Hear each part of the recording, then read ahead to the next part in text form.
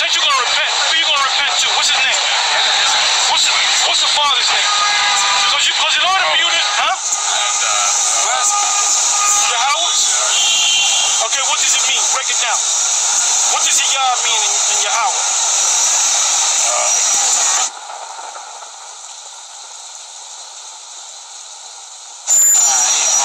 What does Yahawah mean in Yahawah? Son in Bastion. What's his son's name? Yahawashi. What does that mean? What does Yah mean in Yahawashi?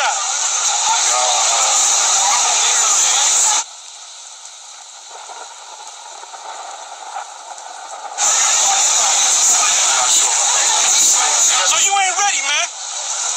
You ain't ready. Yo, what's up, man? What's up, man? What's up? Come here, man. I want to talk to you, bro. I want to talk to you, man. What's up? Where you at? Where you been, man? Huh? Where you been? Nowhere? You been doing the work of the Most High? Where? Where?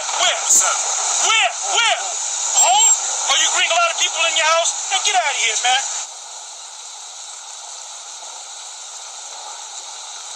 Most High gonna kill you too.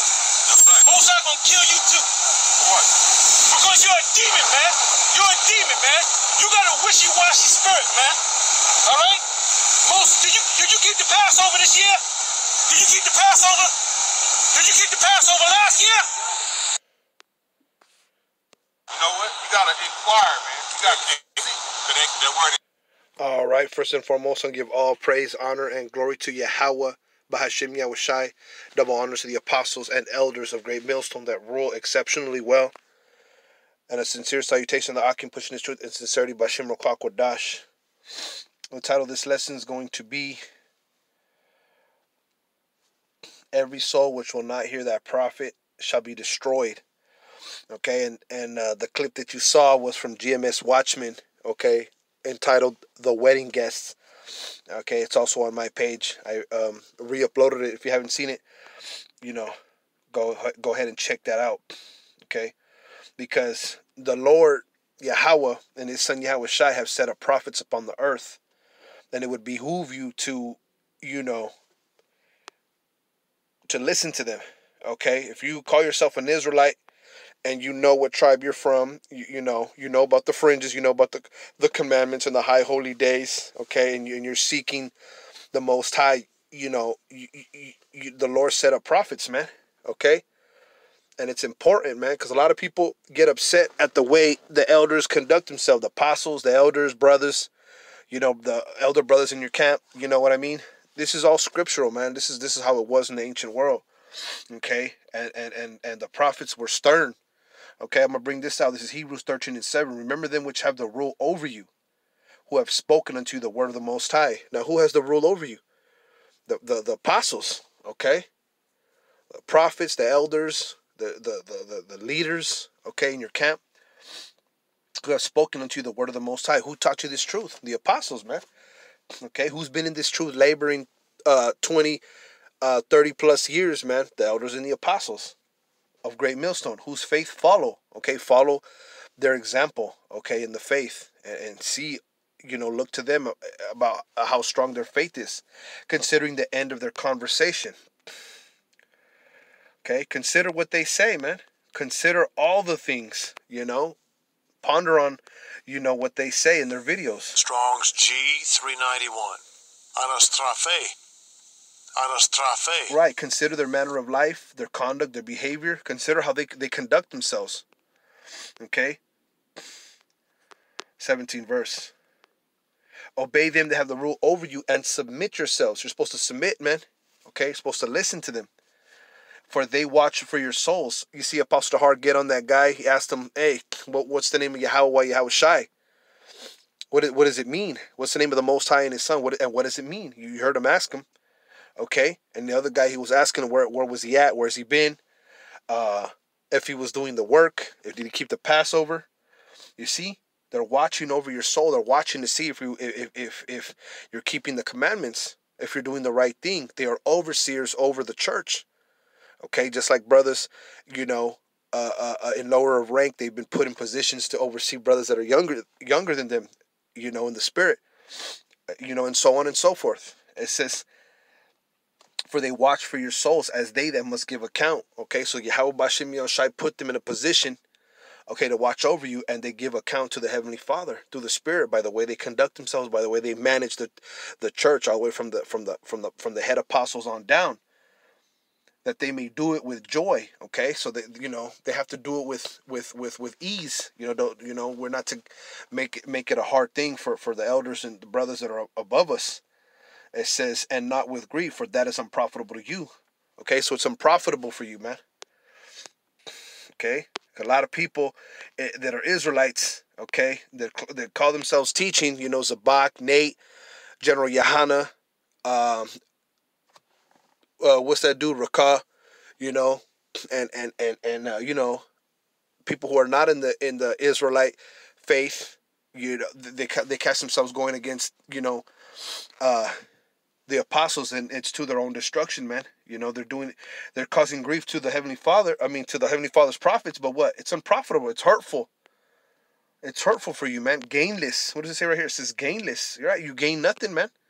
The scriptures tell you, man, if this work be of men, it'll come to naught. But it'll be of Yahawashi, and you're gonna find yourself fighting against the Most High. Okay, and Acts the 5th chapter. Okay, because I saw that video and I was like, man, so many people want to discredit the apostles, okay, but they don't know. They don't know that they've been set up through the Spirit, man, just like Moses, just like Joshua, just like Isaiah, Jeremiah, the 12 disciples, Obadiah, so on and so forth. It says, this is Hebrews 12:25. See that ye refuse not him that speaketh, for if they escape not who refused him that spake on the earth, and who were those? Those were the rebellious Israelites, man. Okay, in the wilderness, they refused Moses. Okay, mainly, the example was Dathan, Corey, and Abiram. For if they escape not who refused him that spake on earth, much more shall not we escape if we turn away from him that spaketh from heaven. Okay, and that was, let me get that real quick. Number 16. I wanted to get this. All right.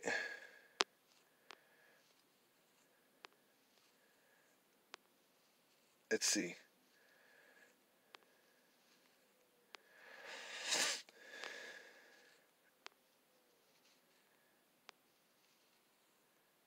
This is number 16 and 25. And Moses rose up and went unto Dathan, Abiram, and the elders of Israel followed him. And he spake unto the congregation, saying, Depart, I pray you, from the tents of these wicked men, and touch nothing of theirs, lest ye be consumed in all their sins. So they gat up from the tabernacle of Coram, Dathan, and Abiram on every side. And Dathan and Abiram came out and stood in the door of their tents, and their wives and their sons and their little children. And Moses said, Hereby ye shall know that Yahawah has sent me to do all these works, for I have not done them of my own mind. If these men die the common death of all men, or if they be visited after the visitation of all men, then the Lord hath not sent me. Right, so Moses said, if they die a regular life, then, the Lord didn't send me. But if the Lord make a new thing, and the earth open up her mouth and swallow them up with all that are pertain unto them, and they go down quick into the pit, then ye shall understand that these men have provoked Yahawah. Okay, so Moses said, man, if the earth opens up and swallows these men, and they go down quick into the earth, then you shall understand that these men have provoked Yahawah B'Shem Yahawashi. Okay. So you don't want to go against the apostles, man, and the men who the Lord set up, man, and through the Spirit. If you can't see that the Lord set these men up, man, then you're spiritually blind. And you got a lot of Israelites that don't want to follow the apostles, that go against the apostles, and what the apostles say, hey, it could very much happen, just like it happened in the days of Moses, man. But because we're in this grace period and the Lord is not, set up his time, then people think they can scoff, man. I'm gonna run this back. Hebrews 12:25. See that ye refuse not him that speaketh, for if they escape not who refused him that spake on earth, Much more shall we not escape if we turn away from him that speaketh from heaven. Okay? So, they escape not, man. Corey, Dathan, and Abiram. Okay? They escaped not when they refused, Moses.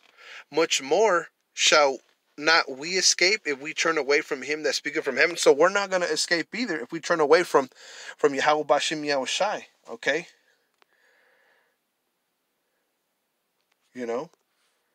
So we have to be careful, man, because, what the apostles say, it could very much come to pass. This is Isaiah 44:26, and I just want to make a point. It says, that confirmeth the word of his servant, and performeth the counsels of his messengers. You see that? That's talking about Yahawah, bahasham, Yahawashi, the Most High. That confirmeth the word of his servant, and performeth the counsel of his messengers. You see? That saith to Jerusalem, thou shalt be inhabited, and to the cities of Judah ye shall be built, and I will rise up the decayed places thereof. And that's what the Heavenly Father is doing by setting up the apostles. Okay? They're speaking, and they're diligent. Okay, and they have much fruit. They have much fruit. And they are building up the tabernacle of David and raising up the decayed places thereof, man. So Yahawah, bahasham, Yahawashi can very much confirm the word of his servant, and who is who? The apostles, and performing the counsel of his messengers, man.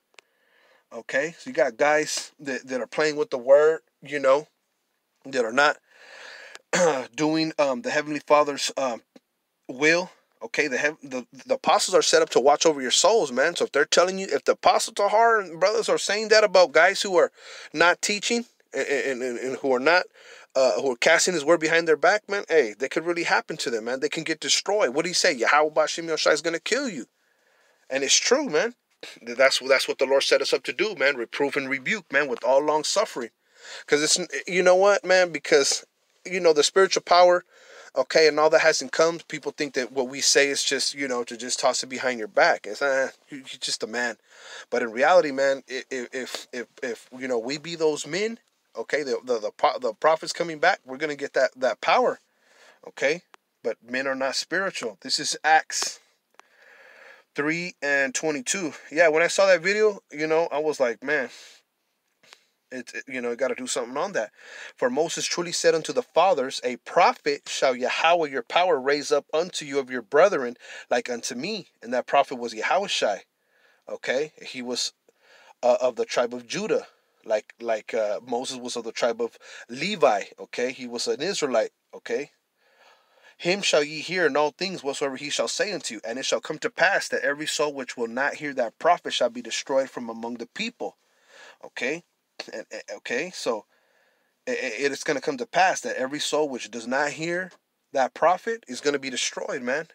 24, Acts 3:24. Yea, and all the prophets from Samuel and those that follow after, as many as have spoken, have likewise foretold of these days.